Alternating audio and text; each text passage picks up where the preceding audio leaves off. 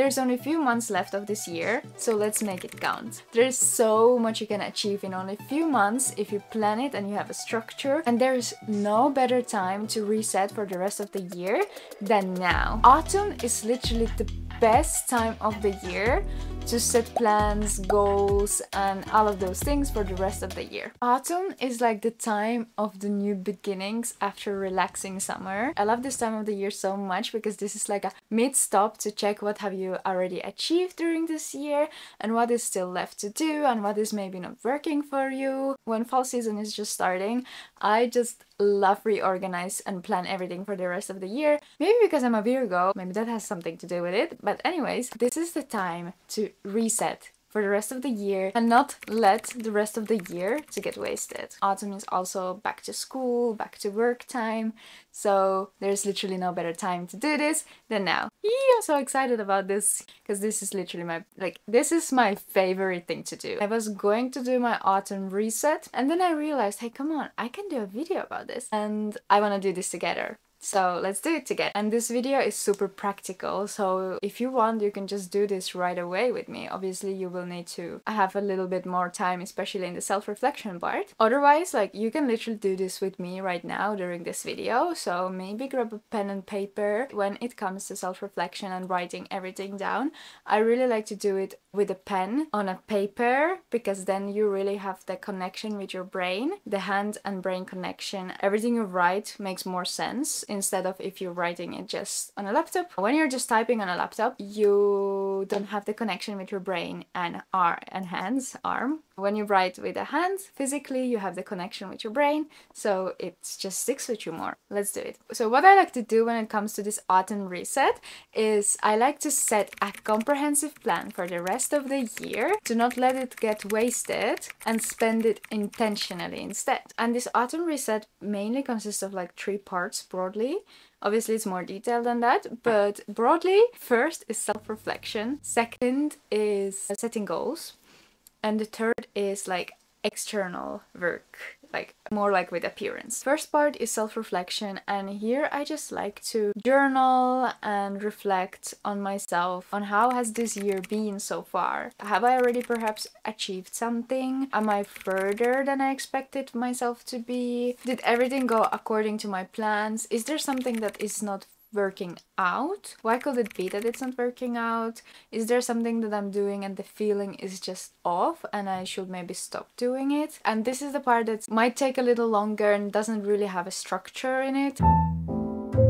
After you've self-reflected on how has this year been going, I would like you to reflect on what kind of goals and aspirations you still have for the rest of this year. What is it that you would like to still achieve? What are your goals and aspirations? Things you want to do, your dreams and like habits, for example, that you want to work on. When you're journaling, just let that all come out, and we're gonna use it a little bit later in the goal setting part.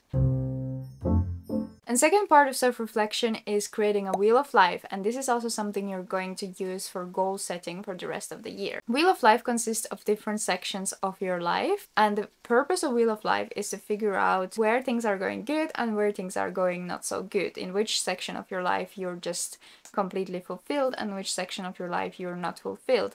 And when everything in the wheel of life is fulfilling, then you're truly fulfilled person in life. And why it's good to do this is because it literally gives you an answer on which things you should focus for the rest of the year to feel happy and fulfilled and feel that you have purpose. Let's just draw it out together. So the wheel of life consists of sections as career, finances, education and knowledge, spiritual life and self-development, hobbies, social life, health and physical, and mental. And the next thing that you need to do is you need to rate it from 1 to 10. And what I like to do is I like to just, for the sake of easiness, to just give it a number. But there are so many ways you can do this. Some people like to put it in dots, some people like to just fill in the section, but for the sake of easiness I just like to give it a number. I'm just going to present you an example. When I'm doing this physically myself, I do it with a pen and paper, but since I'm presenting you an example,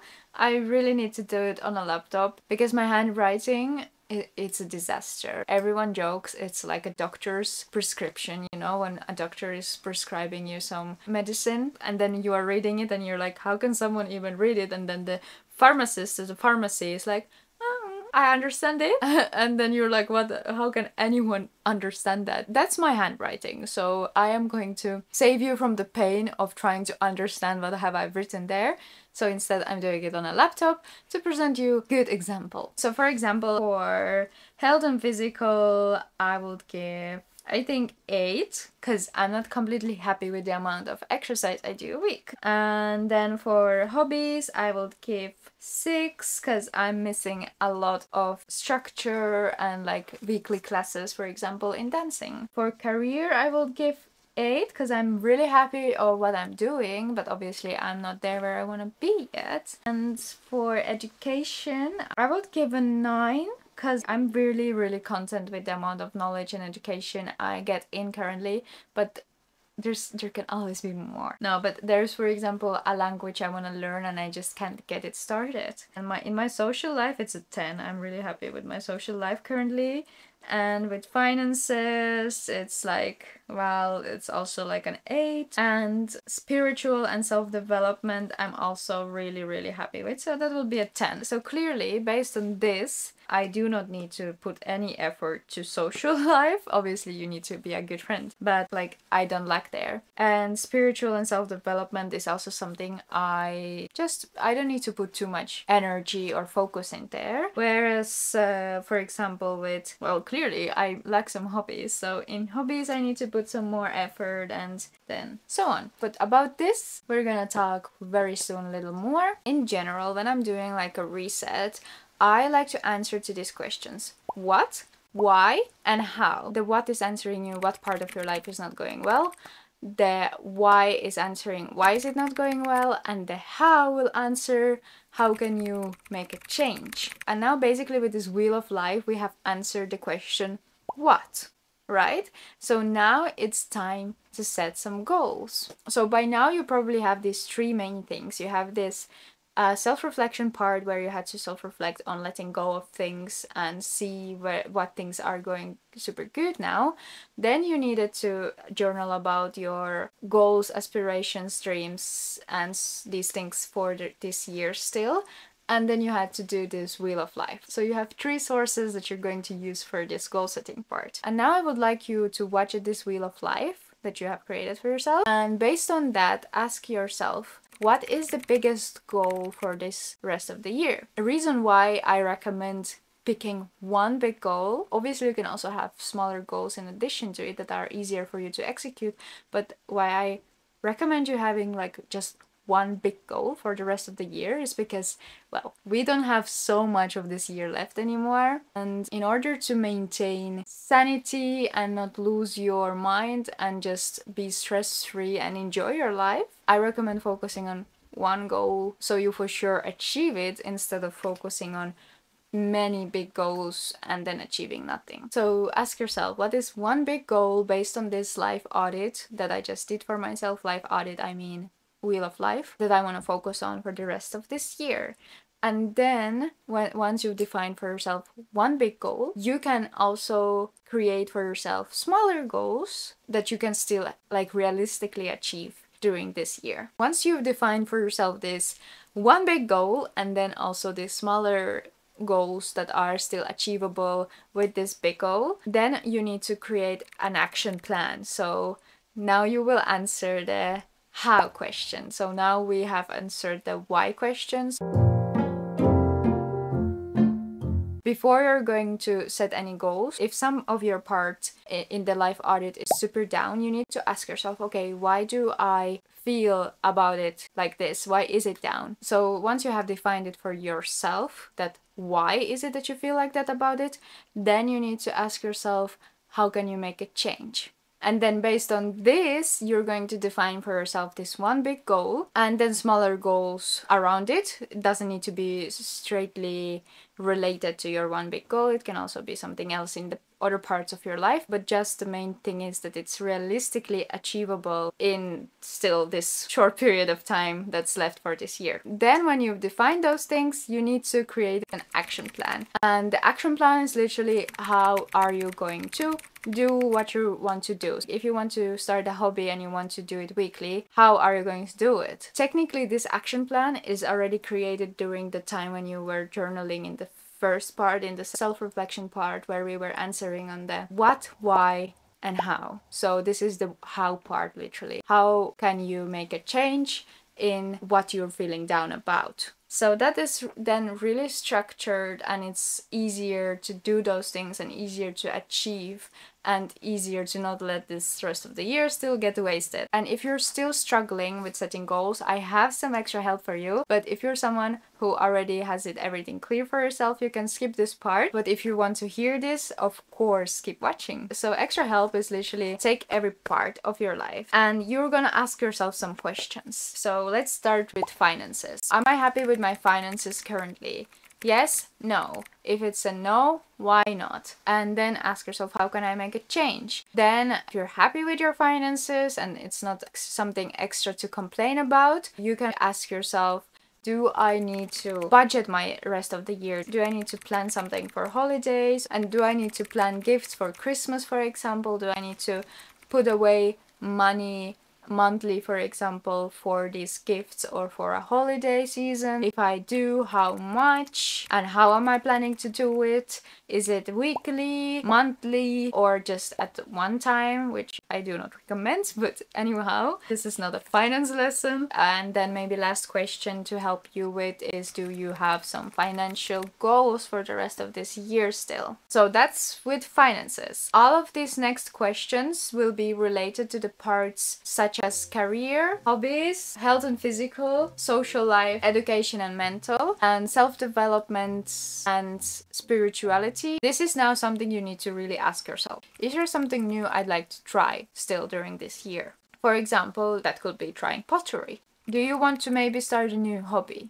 For example, start taking ballet classes. I don't know. Anyhow, autumn is the perfect time to do it. Autumn is literally the best time to start something new in your life, whether it's a hobby or something else. Then, is there something I want to learn? Maybe a new language or a new skill that will take you further in your career. Is there something that I've wanted to do already for a super long time, but I haven't done it for some reason? Do you hear the frustration in my voice? Because I have this a lot. Do I lack something in my life? If yes, what? And how can I change it? Is there something I would like to change regarding my health? For example, start exercising 3 times a week, or start eating healthier, or lose weight, or whatever that might be. Is there some habits I would want to implement or change in my life? So these were the questions that were supposed to help you with the goal setting to make it better, clear, and defined. To give you a practical example, I will give you mine.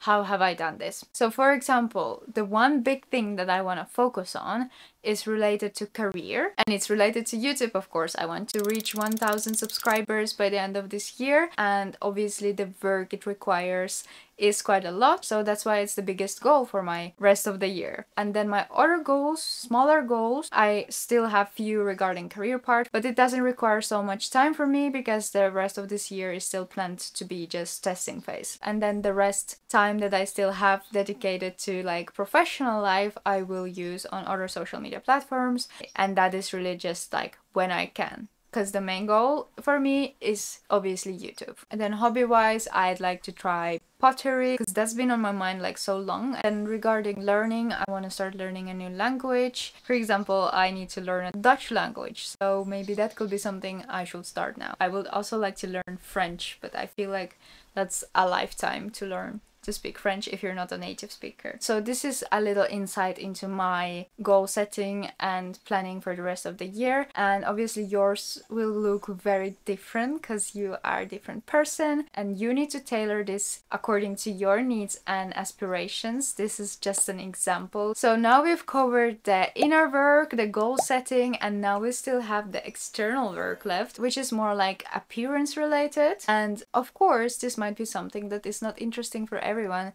And that's why it's also important that from this video you take for yourself only those things that you feel like you're resonating with. But if you do care a little bit of your external part of your human body as well, let's move on. So autumn, as I already mentioned, is like the best time for resetting of everything. So obviously this is also the best time to pamper yourself a bit and put yourself in check after summer, relaxing summer. So you're really going like well put together back to office or school, for example. So you're not only in check from the inside, but you're also in check from the outside. First thing I always do is I get a haircut. For example, my bangs now, they really need a haircut, but they obviously need a haircut every month. And then cutting the split ends away, maybe coloring your hair. If you're someone who colors their hair, maybe this is the time to do it again. Maybe try a new haircut or something. But this is just so nice because it gives you such a nice feeling, and obviously it's a nice feeling in a new hair, in a well